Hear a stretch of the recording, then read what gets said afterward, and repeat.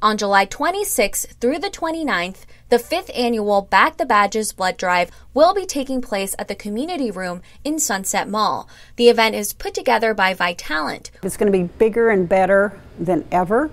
And, you know, it's a wonderful opportunity for our community to not only support and donate blood, but also to support our area first responders. During those 4 days, community members will donate blood right alongside the police department, the fire department, the sheriff's office, EMS, and volunteer fire departments in our community. Snacks and goodies will be provided to donors, as well as a chance to vote for your favorite first responders. It's an opportunity for me to give back and kind of replenish that blood supply in my local community.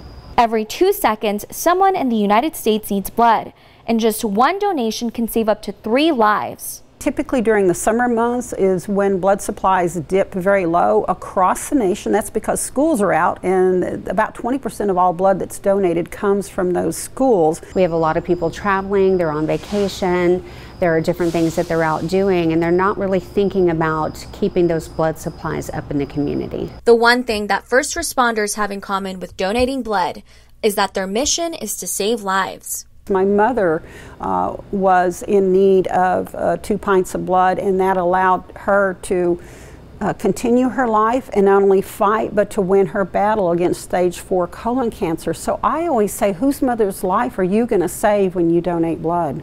Emily Elisha reporting for KSAN News.